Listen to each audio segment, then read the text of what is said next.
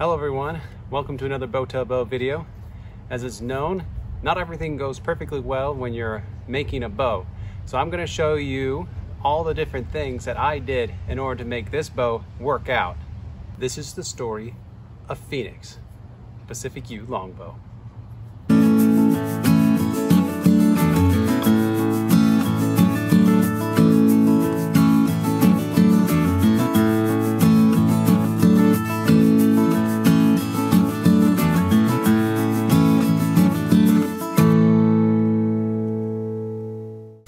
So for this CatYou bow, I've gone ahead and drawn out the profile. So I start out with the center section. You always got to mark your center first. Use a string from end to end to try to find your center of the whole bow. That way your string and your nocks will line up. I measured 4 inches out on one and 3 below. That way when I'm holding the bow, I'll be shooting closer to the center of the bow, which gives you a little bit more performance out of the bow. Then 4 inches to kind of transition between this 1.25 inches to 1.5 inches wide. Then I go about halfway on the limb and start tapering it down to a 1/2 inch nock. I need to get this bow thinned down a little bit because if you can't tell, this thing has a lot of deflex is what they call that. So it's bending towards the archer, which means that it's not going to have as much performance that way. And so if it was the other way, it'd be great. It'd be a little hard to tiller, but it'd be great for performance. So I'm gonna have to straighten this guy out just by heating him up, probably doing some boiling or something like that, and then bending it backwards on a form. But it's really hard to do that with a lot of wood, so I'm gonna get the general shape roughed out, and then we're gonna start working that. So I went ahead and used my bandsaw to cut this out. So next step is to go ahead and start tapering it down. We want it to be the thickest in the handle and then to thin out gradually. You could do this either using math to try to calculate it out, what the thicknesses should be to taper it evenly. I'm going to mostly just kind of eyeball it, round it out. And one thing that's good about working with a stave is you have growth rings that you get to work with. So there's so many growth rings at the ends, and what you're gonna try to do is make it look like a feather. As you taper it down, you'll see the growth ring here, and then you'll see it disappear as another growth ring goes down. You'll be able to see the steps layering going down. And that's a good indicator that you're going down or how much you're going down in your thickness. So you want it to be about even on both sides, and we can already tell from the center, that limb is definitely a lot heavier. It's got a lot more wood on it. I'm gonna go ahead and clamp it up in my vise and get to work.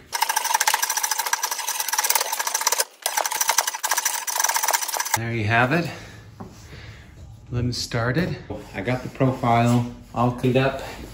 It's looking pretty good, but this is a lot of deflex. I need to come down a whole 5 inches. The worst of it, I think, is in this limb here, which I'm gonna say is the top limb. So I need to heat this up and then take it on a nice firm surface and push it down, probably even a little past that.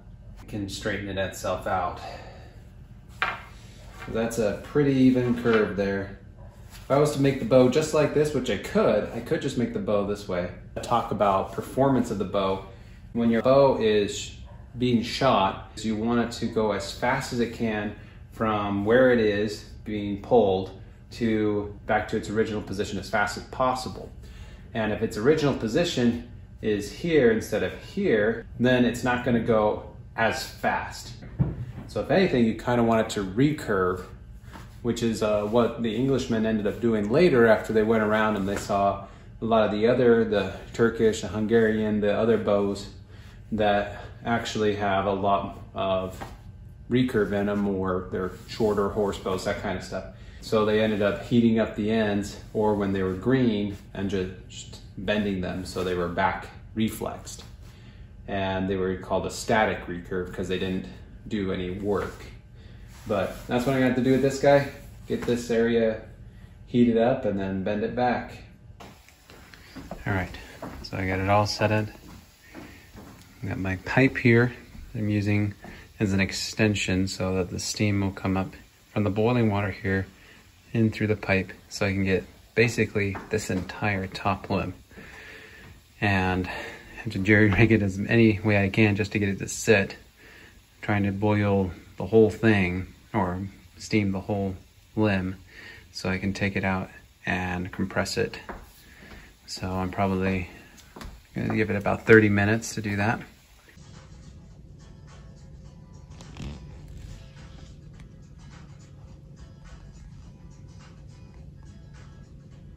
So this is one of the cutouts.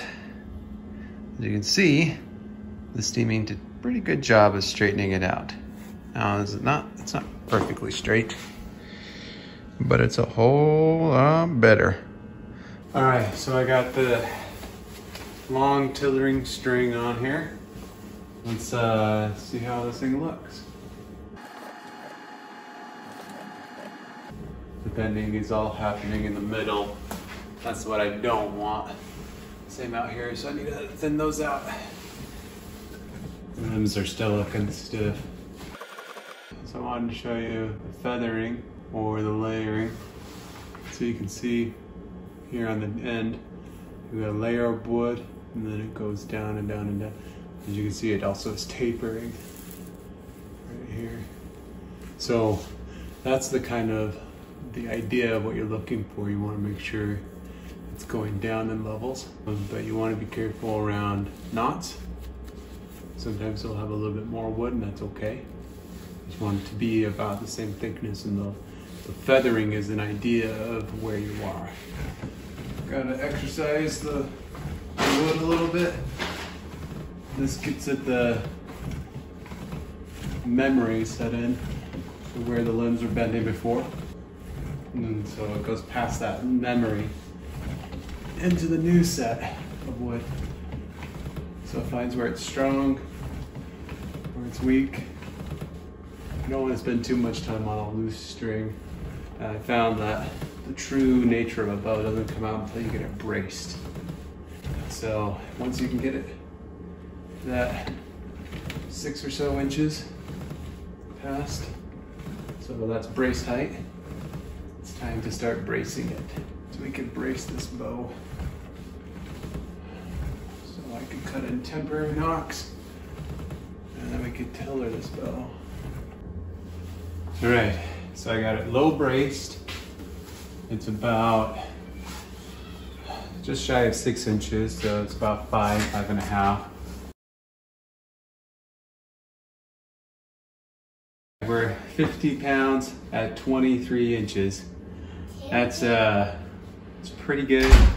I think that the right limb could use a little bit more off right here, and that would probably balance it out just a little bit better. So that's where I'm gonna go next.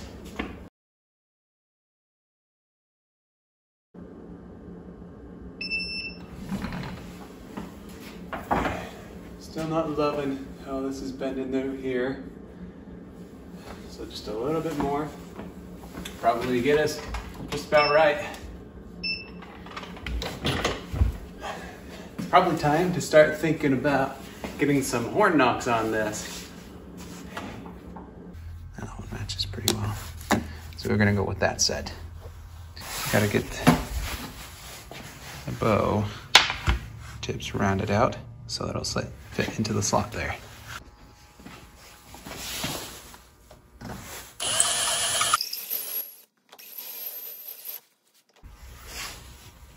See, nice tapered entry.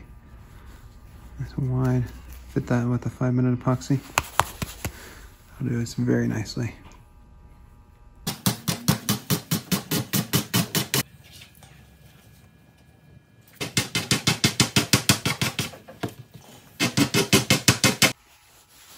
Another technique you can use is put Sharpie on it. And then you can put it in here. Press down. Show where you're hitting. And you can go at it.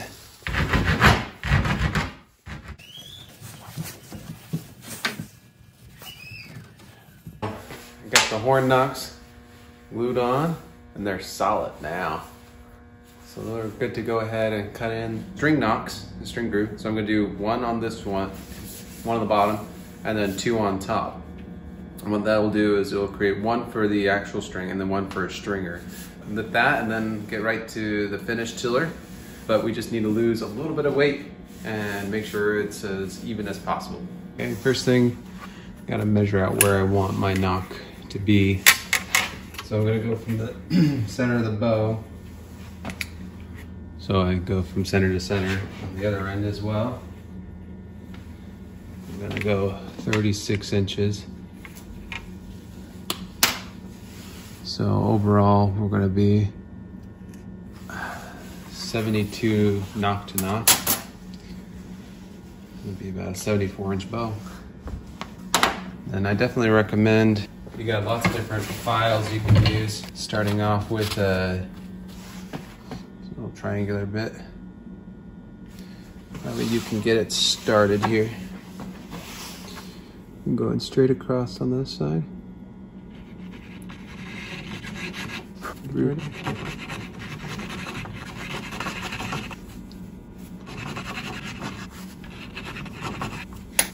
Then you can go at it with a rod saw. It's really nice.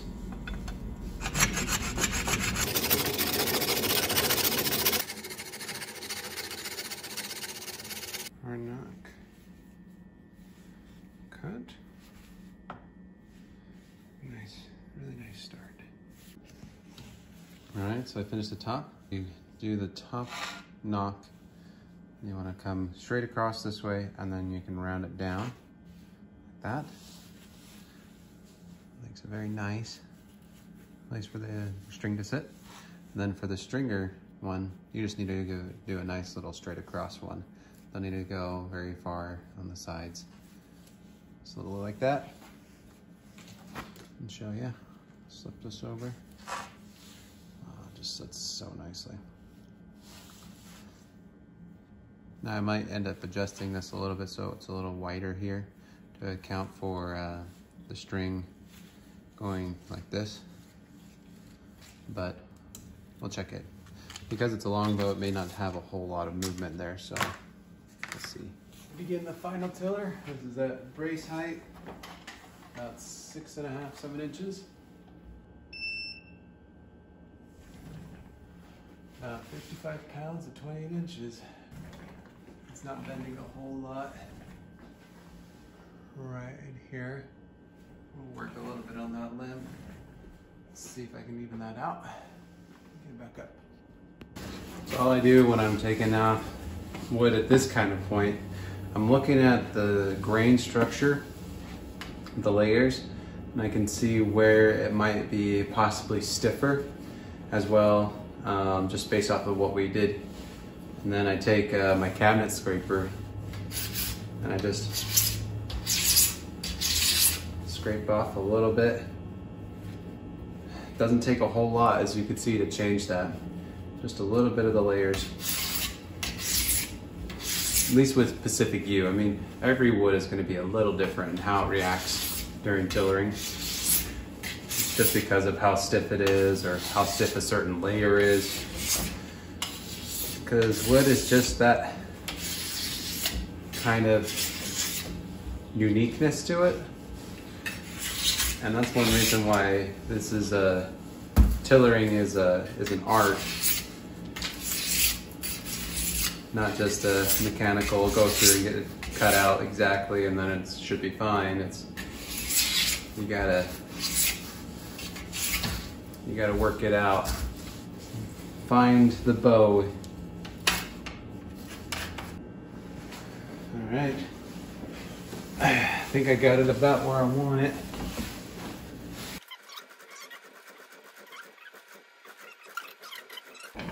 But there it is, as far as I can go. 32. First time being shot. It's about a 30-inch arrow. Let's see how it shoots.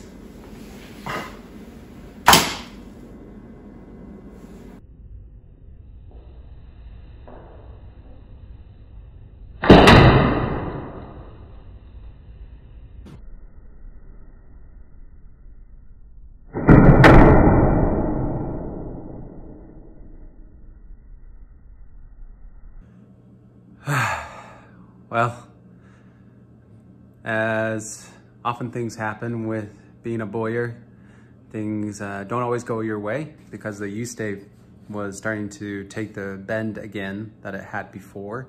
And I didn't like that because it was ruining the performance, lowering the poundage, all this stuff that I didn't really like. And so I'm like, okay, well, I see that there's a hinge closer to the handle.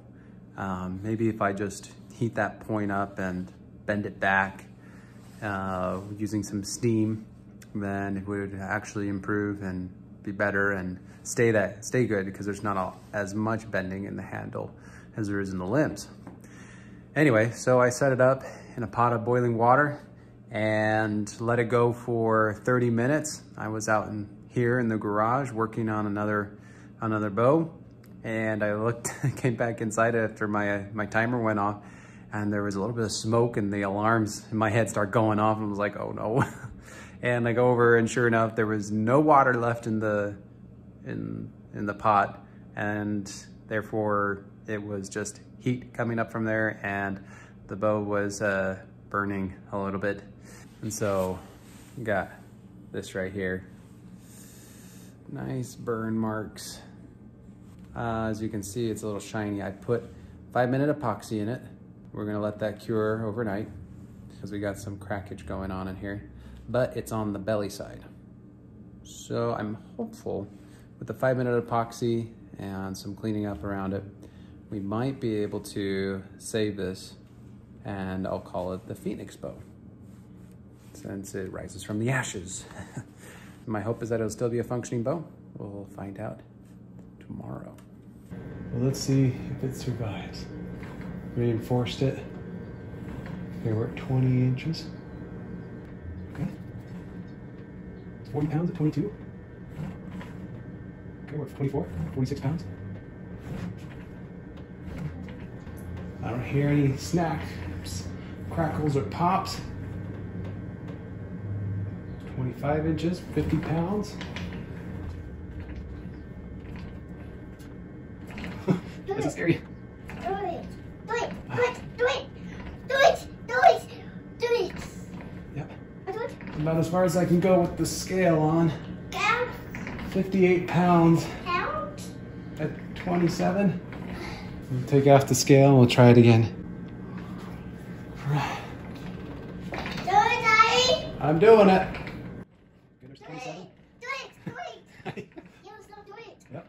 Okay, it's warmed up to 27. 28. 29 inches. 29. Just to make sure we're good. Yeah. Going. You hear it? Yeah. No. Yeah. Noise. Holy cow! It's alive. There we go. All the way down to 31 inches. Yeah. So this bow is going to survive. How long it will survive? Yeah. I guess we'll find out. Yeah. Look at that, though. Okay. Whew. That's hilarious. My heart can probably stop racing now. Yeah. Because it didn't break. Woo! The Phoenix bow. There you go. Now I just got to do the finish work. Sanded it up, and it doesn't look too bad. You can see. So I'm just gotta put some finish on it. Use some T-foil is one of the things I really like to use. Just let that soak on here, and it'll be done.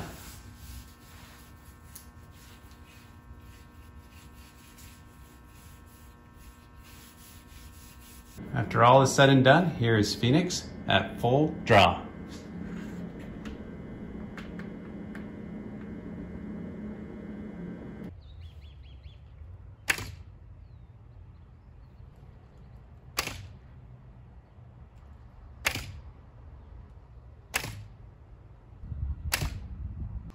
Thank you for joining me on the journey of Phoenix, the Longbow. I hope you enjoyed the video and you thought that the information was useful and helpful.